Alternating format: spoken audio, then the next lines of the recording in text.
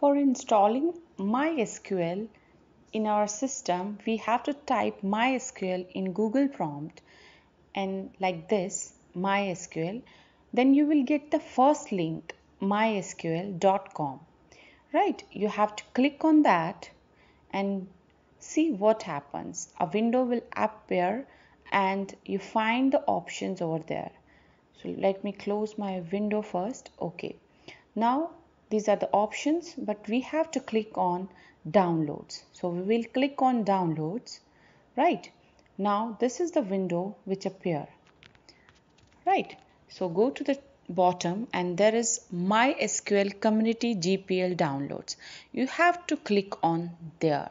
So click on there and you will get another window for installation. First of all, we have to download it and then we have to install it. So we will download. You have to just click on MySQL community server. Right, now we will click on what?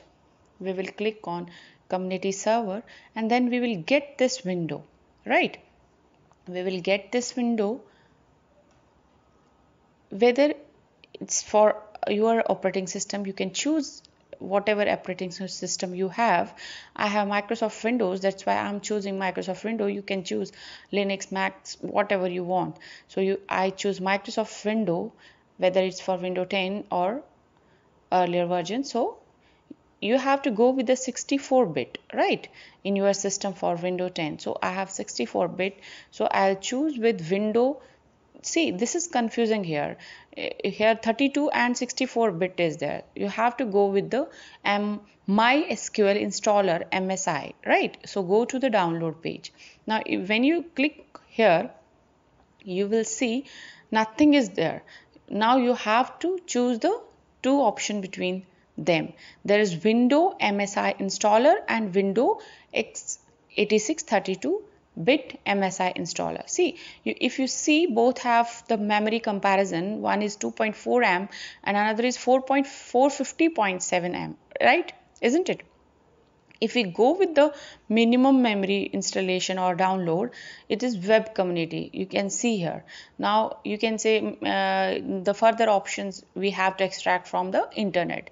So we don't want such type of. We will go with the 450.7M. Right, I'll go with that and I'll click on download. So you have to click on download for better installation if you don't want the web community version. So we will go with this. We will click on download and after clicking on download, you can see the download procedure will be there. Now it's asking you have to log in for this. So we will not log in for, we will not make an account or something. We will say no thanks, just start my download. So we will click on no thanks, just start my download.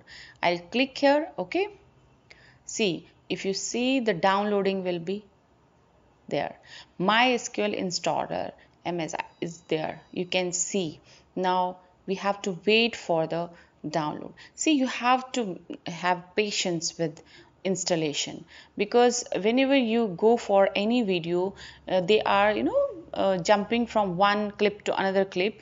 That's why you are whenever you watch the video and you say it's taking less time, but when I install it take more time. It takes time, so have patience for it. So I have skipped a little bit. It takes according to your internet speed. So now I click on show my in folder. I want to show this into the download folders because I have to install now, because we have downloaded this, right? We have downloaded the installer. Now this is MySQL installer, right? Now I will double click on that and the installation process will be start in the system.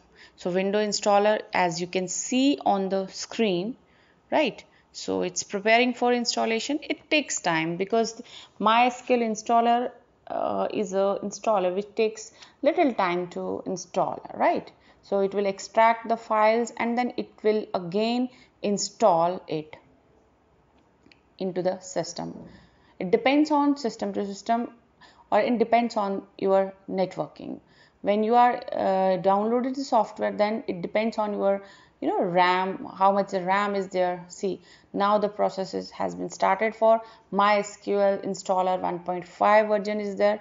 Now a window will be there, and these are the options you can see. These are the options: developer default, server only. See, and the setup description is there, you can see, right?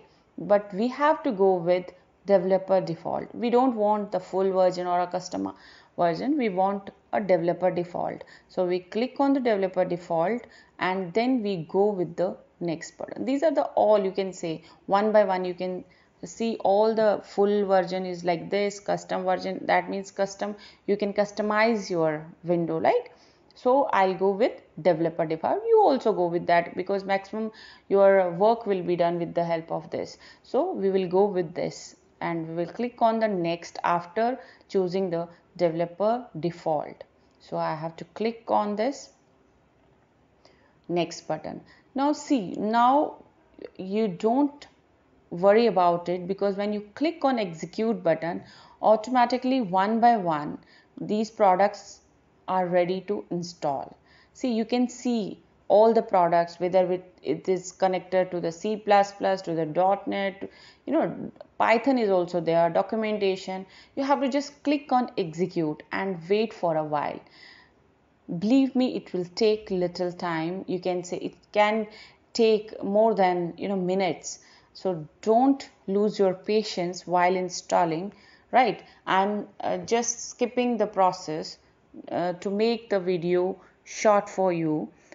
Otherwise it takes time whenever you install, and always remember that it will take more than the minutes, more than 3-4 minutes, because it takes time. You have to make the patience, right? So these are the products, they are ready to install, and one by one it's completing. See, I'm just skipping because I don't want to take your much time, but you have to remember this, it will take time while installation, right? So you have to keep in mind that thing. So now these all the things are complete. Now we can move to the next button. So there are many windows, so don't worry about it, they will be appear after next and next, so don't worry about it. Now we will go to the next, and we have not to choose anything. So port is there 3306, I'll not do any changes in that. You have to put as it is. So we will not make, we will go to the next, and then we will use strong password encryption, and the second is use legacy authentication. So I will retain with that. Now the actual portion is this. Now here you have to type the root password. I'm again typing the, you can use add user as well. For example, if you are in a server, there are many users, so you can take this add a user option. I have taken, you can use. So I have username student, and I make add password for that. It's up to you, you want or not. It's not mandatory to do this add user or not. You can just put the root password and go to the next, right? So I have click on next. Then you can say I have chosen standard system account, nothing more than that. Then click on the next. See, I have already told you that there are many more windows to come. Now we have to do just nothing, we have to execute this again. We will click it on execute, and we have to sit a while and watch all the things will be executed automatically. This will not take much time, but the only the initialization, that is the database, it will take, as it's mentioned in the line, that may take a long time. So it take a little time. Otherwise the other options are not taking the time as the previous window was taking for executing. That's it. So it's all the executed, you are having the ticks on that, right? So you will click on the finish button. Now you have to click on finish button. Then again a window will be for product configuration, right? You do not make any change, you need not to make any change. Now this you have to always remember, here you have to make the host name for the MySQL. Whenever you are going for a command prompt, or you are going from a GUI version, you have to make change for the this. So what I will do, I will make first the root, the password which I have given earlier. for the root. You have to remember that. Make sure that you have to remember. So whatever you password have to given in your root earlier, in the earlier dialog box, right, now you have to provide that password here, right? So see, I have made the wrong password, so that's why it's saying connection failed. Now I'll give the right password which I have mentioned in earlier. I will click on that, I will go to the password, and I will make sure that my password is correct for the root. So I'll click on again, give the username and the password, because I have created the username, as I already told you that I have created the user. If you don't want, you don't give that, you give the root and the password. So I have made that, that's why it's saying credential were not good. So I'll execute again, and automatically the process will again start it for me. So I have to wait a while for the rest of the things. So when I click on the execute, the window will be there, and the configuration of sample and example was a successful. Now you have to click on again next. Product configuration is there, nothing you have to do with this. You have to just click on next. Now this is the last point of this. Now whenever you click on the finish, you will get start MySQL workbench, and you will get MySQL shell setup. So finish it with the clicking finish, and that's it. This is the all for MySQL installer, and you have installed MySQL into your Windows or whether any other operating system you have. The process is the same, just you have to choose the operating system, where I choose Windows.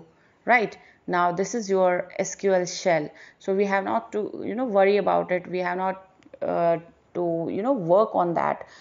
See, you can see workbench is also with that.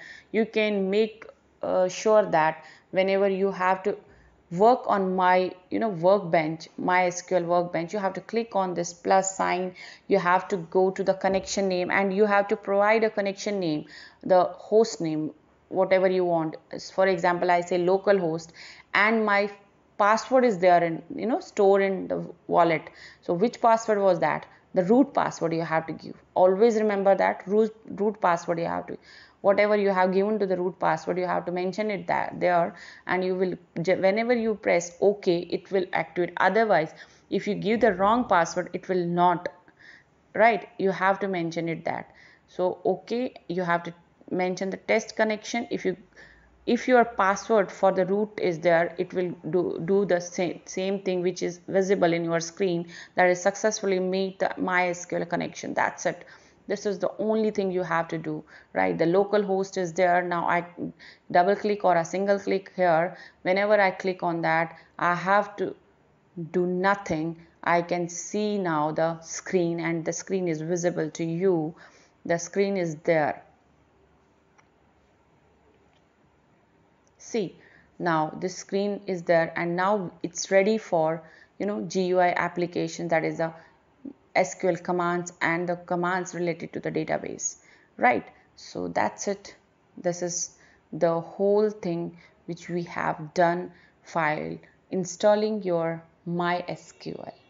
Right, you can create the table, and now if you want go for the command prompt, there is MySQL 8.0 like this command prompt, and you have to enter here a root password. Again, you have to remember that if you are not root password, it will not come into the MySQL. Now you can create the tables, you can make the database, you can work on the all the SQL commands and PL/SQL, whatever you want to do that, isn't it? So these are the two types of versions for SQL, MySQL, you can say MySQL command prompt version and MySQL GUI, isn't it? And the GUI form is called as a workbench, right? So that's it for this MySQL download and installation. Hope you like this video, and if you really like this, and if you really think that it is useful for you, make a thumbs up and subscribe the channel, share the channel to your dear ones, so that they also learn how we can install the MySQL right software. And this is very, very easy if you go one by one, step by step.